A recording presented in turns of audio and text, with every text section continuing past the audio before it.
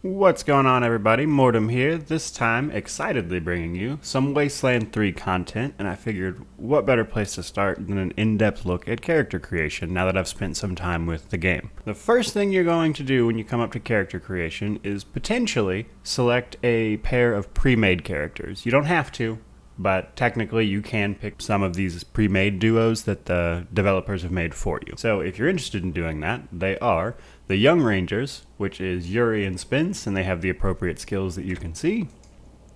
Bronco and Kickboy, who have these skills. They are the Punk Lovers. The father and daughter duo of William and Lee Sing. I hope I'm saying that right. Sorry if I didn't. The mentor and student duo of Dusty and Marie. The tech heads of Chris and also Chris. And those are the pre-made characters. So most people, I imagine, are going to want to create custom characters, so we're going to spend a lot more time with that, obviously. Now, you do create two characters when you play this game. These two are your main two, however, you can have a party of up to 6. So these guys are just your pre-made characters, and they are the Rangers that were sent from Arizona to Colorado per the story. Now, as far as customizing them goes, you click on one of them, and then you go through, for starters, identification. So in the identification tab, you pick their name, their gender, but you can change the voice to either feminine or man regardless, and then you pick the background. So backgrounds are pretty important. This is, of course, your actual background, but also it gives you some pretty significant bonuses. So we're going to go through them. Bookworm will give you 5% extra experience, which I feel like is kind of the default one if you don't know what to pick. Desert Cat will give you +1 perception. Disciple of Metal will give you 15% fire damage bonus. Explodomaniac will give you 15% explosive damage bonuses. Goat Killer will give you a 5% crit chance, which also is a hilarious background and is my personal favorite because 5% crit chance is amazing, but also if you read that background description, it is hilarious. Then we have Grease Monkey, which gives us bonus damage to robots and vehicles. Lethal Weapon, which gives us extra melee damage. Mannerite, which gives us extra kiss ass, which, by the way, that is the charm version of this game. That is a speech skill, which is basically a persuasion check. Moneybags gives us barter. Mopey Poet gives us +5% evasion. Paladin gives us 10% crit resistance. Raider Hater gives us bonus damage to humans, and from what I've played of the game, they are the most numerous enemy, so that is a very useful one. Sex Machine, which gives us +2.2 combat speed, which is funny. Stoner gives us extra status effect resistance. The Boss gives us extra hard ass, which is the Intimidate persuasion check that you would be more familiar with. And Vicious Avenger gives us +2 armor penetration. So those are some of the backgrounds and what they do for you. And then we have our appearance options. I'm not going to go through every single one, but basically you can pick a face, which involves several tattoo options, as well as various skin colors. I did find it hilarious that you could pick a blue and green skin color. Just as a quick aside note, those are options you can pick, and it makes me laugh. Then we have hairstyles, of course, which is just normal stuff. Hairstyles, you pick a color. I'm not going to go over every single appearance option because it's not really what isometric CRPGs are all about. But, you know, it's hair, so do you. There are quite a few options. I will at least try to show you guys the options, if not literally go through all of them. So here are those. You can, of course, pick the female hairstyles for male as well, so kind of do what you want there. Then you can pick beard. If you are a woman, you do not get the beard options. So, you know, make of that what you will. Then we move on to our helmet. So I do want to mention this part of character creation, this is not like starting equipment you're picking. This is your actual appearance. So if you spend a lot of time on your face, hair, and beard, and then you cover it up with a helmet, even if you turn show helmet off in the game, you're still going to see this helmet. So with that in mind, make sure you're picking something you actually want to see all the time, because this will become your default face. And there are some pretty cool options. So if you don't want to spend a lot of time building your character's face, you can just, like, you know, pick one of these sweet masks and be done with it. Then we pick our jacket, of course, and pants, same thing. This is the clothes you are wearing under whatever armor you are wearing. So if you turn show armor off, it will show these instead. So you can either see a lot of these or none of these, depending on what you want to do. That brings us to armor color. If you're familiar with CRPGs at all, a lot of them do this where you can pick a color scheme for your either your team or your particular character. And there's usually a primary and a secondary color, and it will color your armor and stuff when you get it. So in this particular instance, it is just for your bottom layer of armor, and your top layer of armor can be colored in-game.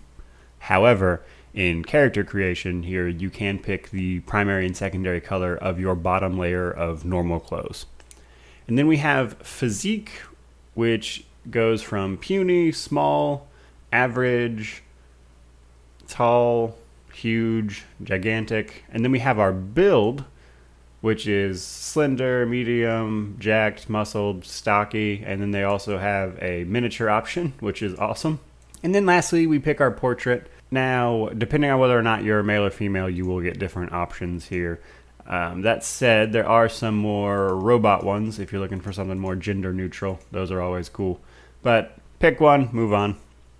And that's it for appearance. And then we pick our starting weapon. So our starting weapon is just that, our starting weapon. This does not affect skills at all. This just tries to give you a weapon appropriate for what you want to do when you start the game.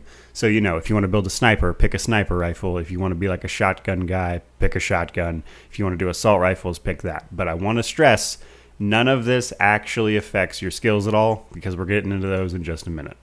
Now, from there we want to go attributes. So attributes are coordination, luck, awareness, strength, speed, intelligence, and charisma. Of these attributes, awareness and strength are probably the most important because they give you your damage bonuses.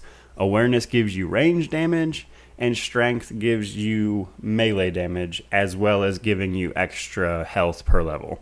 They call health in this game Constitution, just like your base health is called Constitution. So if you're losing Con, you're losing health. So just think of it that way. But this gives you extra health with the strength, and awareness gives you extra hit chance, perception, and a ranged damage bonus. So those two are your most important because that's where most of your damage is going to be coming from. So just keep that in mind. Then we have coordination, which is your physical condition, self-control, and health. I don't like that they use the word health here because I think that's going to confuse people. Understand that coordination, despite saying it is your health, does not literally give you health. That is what strength does. This does actually give us extra action points per level, as well as max action points, and status effect resistance as we level it up. And then we have luck. I actually like the way they did luck in this game. So luck is, in a lot of games, and it just gives you a % chance to help do extra stuff. However, this game specifically tells you what luck does, which is amazing. It can basically give you extra action chances, or things will cost you less AP than normal, which is your action points per turn. You will get extra crit chance, you will get extra mega crit chance, extra evade chances, extra crit resistance chance, extra healing, extra money found, extra scrap. So it actually tells you the % bonus of what luck is actually doing for you, which I think is very helpful. And then awareness and strength we've already covered. Speed is, of course, how fast you move in combat, as well as your dodge chance, as well as your initiative chance when you enter combat. And then we have intelligence. So intelligence gives us crit chance, crit damage, crit heal bonus, as well as giving us extra skill points per level for every 2 intelligence we have. Charisma gives us strike rate, which means our strike abilities, which are a special charge ability that you will build up as you hit things, charges up faster. So strikes are these charge up attacks that change depending on the weapon you have. And basically, they're kind of Wasteland 3's version of VATS. So if you hit a bunch of enemies, you'll charge up your strike rate, and then you'll be able to actually pick a specific body part to aim at with the strike ability and do extra damage, as well as potentially extra status effects. And that's what the strikes are. This also gives you a leadership range, which means your leadership bonus will actually affect people farther out. It also gives you extra experience, as well as giving you extra mission reward things from like gold and stuff. So that is what all of your attributes are. Again, awareness and strength are probably your most important because that's where we are getting our damage from. You do get attributes basically every level after I think it's level 2. You will get 1 attribute point to spend, so these will be increasing after character creation. This is not final, you will get extra to spend. And that brings us to skills. A lot of things to cover here in skills. We are going to go through all of them, but before we do that, I want to mention that some skills mention that it gives you a perk available. I want to stress that picking up the skills here in combat does not immediately give you these perks that are available. Having 2 automatic weapons, for instance, just makes this puncturing shot perk available to purchase once you unlock perks and can start using your perk points, which are given every few levels, to then put into puncturing shot. It does not give you puncturing shot straight away. So I just wanted to clarify that before we jump into it. So I'm not going to cover a lot of the perks, but basically the more you put into a combat skill, or for instance, you can then get perks associated with that combat skill that will let you do extra stuff like puncturing shot, for instance. So it's pretty straightforward, to be honest with you. You know, you just put points into that combat skill and then you can buy perks, which will give you extra abilities and combat options, basically, which makes sense. Automatic weapons is your submachine guns and assault rifles, and they also recommend attributes for you depending on which combat skill you want to use. Then we have big guns, which is heavy machine guns, flamethrowers, and any oversized weapons. We have brawling, which is fist weapons, brass knuckles, that kind of stuff. It gives us extra combat speed as well as weapon hit chance. Melee combat is, of course, your bladed and blunt weapons, and gives us hit chance for both of those. Small arms is handguns and shotguns, which I thought was weird, but also gives you hit chance for all of those. Sniper rifles is, of course, for sniper rifles. So all pretty self-explanatory. The only weird one, honestly, in my opinion, was small arms being the shotgun skill, which is strange, so just keep that in mind, I suppose. Now, the rest of these skills outside of the combat skills are honestly a little more important. So they give you extra options and shit to enact with the actual environment, as opposed to just, you know, combat specifically. Now, they will sometimes affect combat, but they also affect the environment as you're traversing it and not just combat.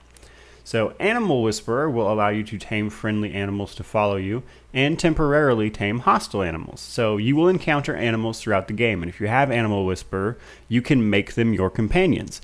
And in combat, you will get an ability, at level 3 that is, to actually train animals mid-combat. So if you're fighting an animal or you're going up against someone's pet, you can use this ability to temporarily train their animals to help you instead, that kind of thing. Then, of course, we have explosives, which gives us extra mine and landmine damage, as well as lets us disarm landmines and stuff as we come across, as well as be more proficient in using them. First aid is very important. Somebody on your team needs first aid because this is where all your healing comes from. And some of the healing items actually have a first aid requirement, as well as giving you contextual options in conversation about first aid. Sneaky shit is, of course, disarming alarms, evading detection, spotting hidden objects, as well as dodging extra damage, that is, to unaware enemies. Basically just makes you more difficult to see. It's kind of like your sneak skill, basically. And then there is Weird Science. So Weird Science is fun. You will find a lot of elemental and just interesting weapons and stuff, and more often than not, if it has a special like weird effect, it comes up under Weird Science. For instance, I have found shrink grenades that shrink enemies. Obviously, you're going to need Weird Science skill to use those. This is, honestly, in my opinion, it should probably be up in the combat skills rather than down here with general skills, because Weird Science is like a requirement to wield some weapons. So you'll find these like elemental weapons and stuff that do all sorts of crazy things, but you'll have to have a Weird Science points to use it. So do with that information what you will. If you want to use those unique weapons, you are going to need Weird Science. Now, exploration skills are just that. Used mostly in exploration, but, you know, you'll see them around. Now, armor modding is very useful. With every point, you can install mods of increasing difficulty into your armor to give them more effects. Lockpicking does exactly that. You can pick locks and crack safes. Nerd stuff is hacking computers and hacking robots. If you put enough points into it, you can actually do this in the middle of combat. For instance, targeting override. But nerd stuff will let you hack computers and hack robots, as well as give you a skill that will let you do it in combat. So if you're up against robots, you can hack a robot and make other enemies attack it, that kind of thing. Mechanics, of course, gives us damage against robots, vehicles, and synths. You can fix generators and machines. Your repair kits on your vehicle are more effective. Things like that. Survival gives us damage against animals and mutants, as well as helps with the overworld map encounters. So I haven't played too much of the world map, but honestly, I don't think there's that many of these. But the damage versus animals and mutants is pretty solid. Can't complain about that. And then there is toaster repair. So if you're unaware, there's a bit of a running gag in CRPGs to have a toaster repair skill. However, they have actually made this pretty useful. There are, in fact, toasters that will need repair throughout the world. And when you repair them, you will find items inside of them sometimes, which are pretty useful. More often than not, they are for your utility slot, which is like a trinket, basically, and it gives you extra boosts, and repairing toasters will help you find those sometimes, as well as extra items the more you put into it. It's a bit of a joke skill, but they did find a way to actually make it relevant to what you're doing. And then we have weapon modding. Each point in weapon modding, of course, allows us to install more intricate mods, as well as increases the scrap we get from field stripping weapons, which basically means selling them for parts. But basically we get to install better weapon mods, making our weapons do more damage. And then that brings us to our social skills, which are barter, hard-ass, kiss-ass, and leadership. So barter is, of course, selling and buying things from vendors.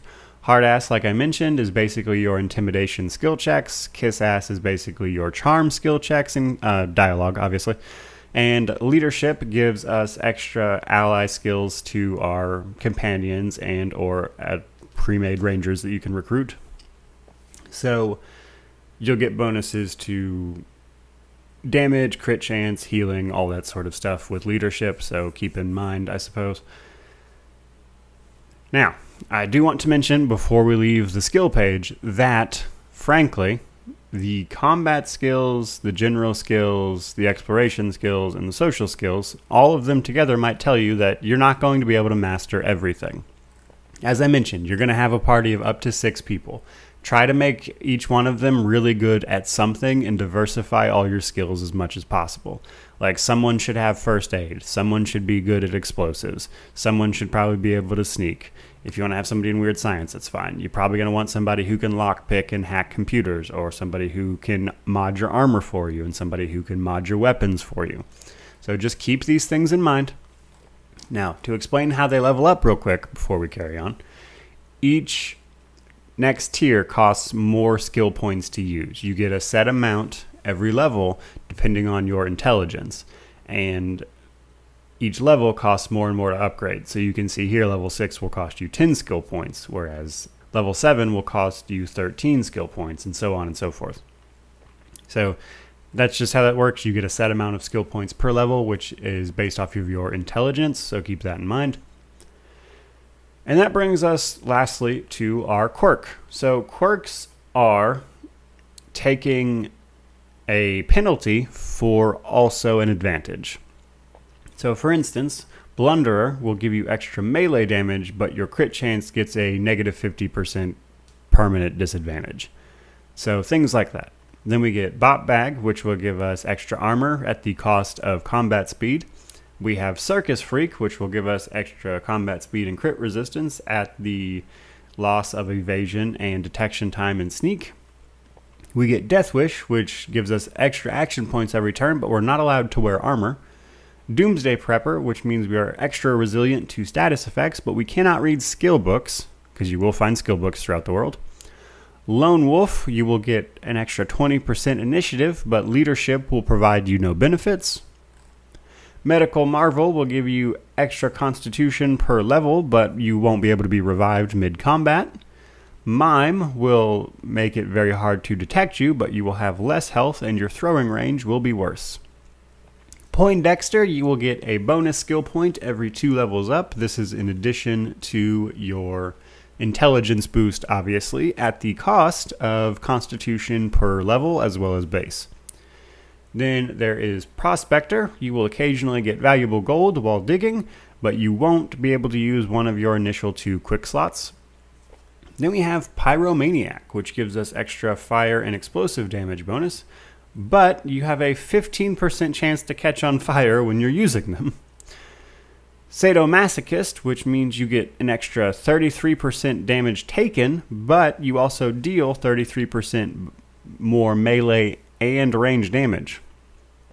Then we get Serial Killer. Serial Killer I'm a big fan of, actually, which is weird to say. But you put this on a sniper who's going to be getting a lot of killing blows. Every time they kill someone, they get an extra 3 action points for that turn, once per turn. So basically, you can use your sniper to actually, do the finishing blow on somebody. Then they'll get an extra 3 action points to use that turn, which is really good. But it costs you a base 1 action point, which I feel like is probably the best value for loss ratio here of these quirks, but do you. And then we have 2 Pump Jump.